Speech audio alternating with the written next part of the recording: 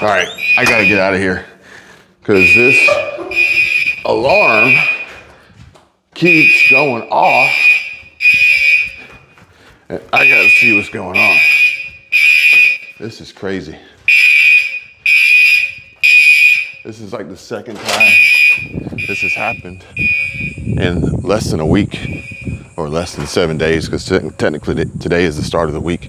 But this is like, I don't know if there's a malfunction with the system or if someone keeps pulling it, or, you know, people are smoking in their unit and they're not supposed to, so it's triggering the alarm. There is absolutely no smoke out here. And I guess the worst part about it is these false alarms, typically they desensitize people from really paying attention to an emergency situation, and they ignore it. For instance, there's no one out here.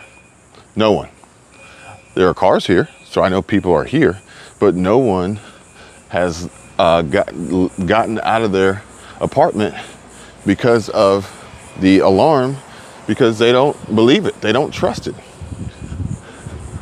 So pretty soon here, the fire department is going to show up and they're going to just turn off the alarm. They're probably not even going to check. They're probably just going to turn it off because they are out here every week for the same alarm. And maybe it's just my building. I don't know. Because I don't really see this being a problem with other buildings. But I'm just going to take a quick lap and see if there's anything. We got maintenance coming over here. He's riding over here. Like, just like people are just not fazed by this at all. It's unreal. But it's interesting because I did receive an email this morning about a problem with the banking system, or a particular banking partner or service that I brought to you. I brought a video to you guys a few days ago about this, and it was particularly tied to and connected to Walmart, which apparently Walmart is, they offer this service with Green Dot, and people were complaining about their, sorry about that, about dropped my damn microphone. I was trying to put it inside my shirt so you didn't get all that wind noise. But they were, I think the alarm just went off. Oh, the maintenance shut it off. So let's see. Let's see if I can get an answer.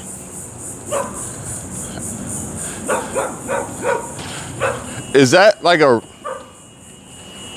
real alarm, or is it like? It's malfunctioning the panel. Got it. If it's real, will we hear it in our unit? Yeah. So when we just hear it in the hallway, it's just the panel malfunctioning. Got it. They're working on it. Okay.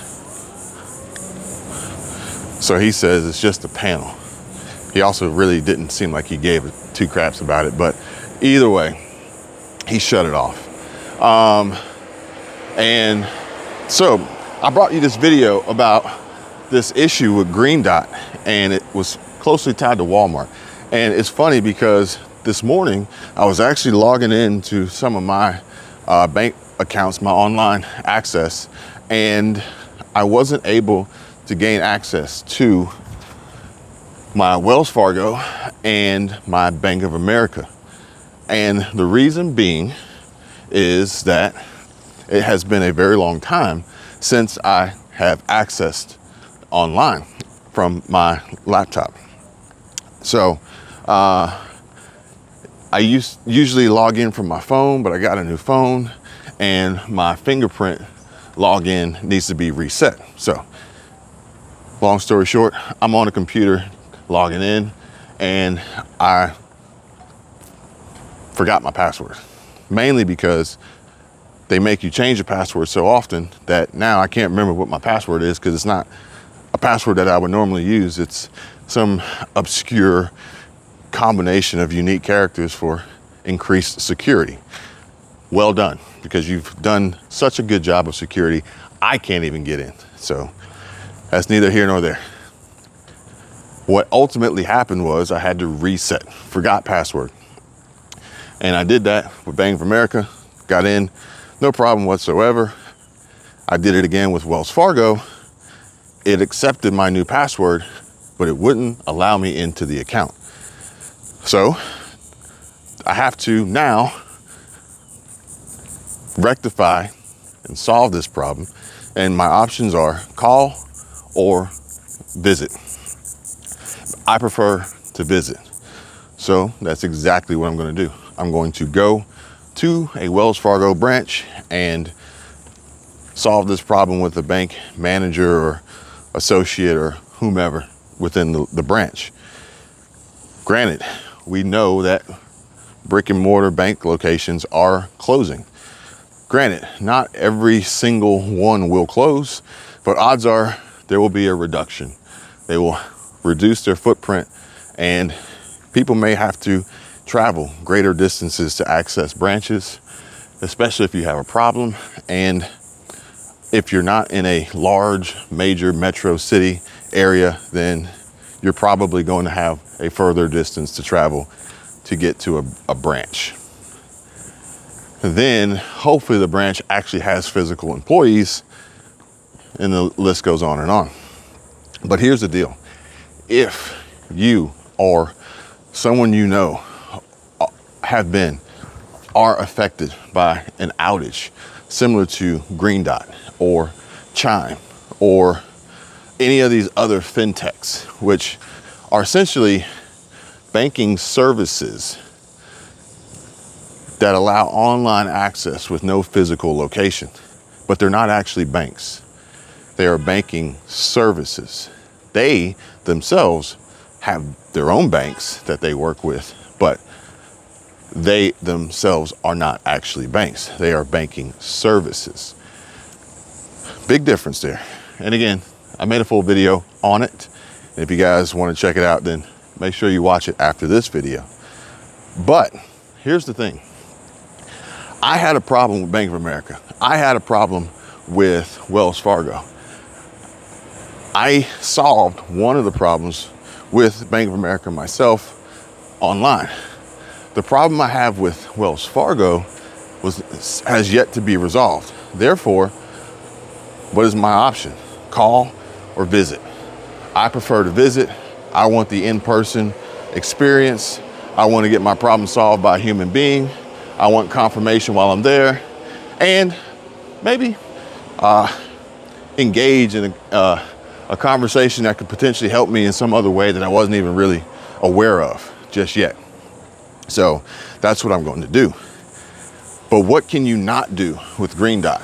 What can you not do with Chime? What can you not do with these online neobanks, these fintech banking services? You can't actually go to a physical location. So look, you guys do what you want. But what I'm saying is I would not rely on solely 100% a virtual platform for my banking solution, especially when they're not even a bank. That's number one. Number two, if that was my primary go-to for banking, that's fine, cool, all good. But I would definitely be diversified in more than one bank that does have a physical brick and mortar location, for sure. And even with a bank with a brick and mortar location, I would be diversified from there too. For instance, I told you, Bank of America and Wells Fargo. Yeah, sure. Two banks that most people would turn their nose up at. But with that in mind, they're also two of the largest banks besides Chase. And Chase, Wells Fargo, Bank of America, PNC maybe, Truist maybe, but I'll tell you this right now, no matter where I am in the country, potentially no matter where I am in the world, I'll more than likely be able to find a Bank of America or Wells Fargo or both. So that's my reasoning and logic behind it. Take that for what it is. But either way, it looks like we had a false alarm situation here. And who knows, maybe the problems that the people are facing with Green Dot is a false alarm situation. But I don't really see an instance where people are banking with non-banks and just banking services connected to Walmart, seeing a disruption and an interruption to gaining access to their accounts and their money and their funds and their paychecks as a false alarm. I just don't see that. I see this as being a significant issue that needs to be resolved, and hopefully it is soon, for the sake of the people who are having this impact to their money. I don't think anybody enjoys having their money messed with in a negative way. That's just my thoughts.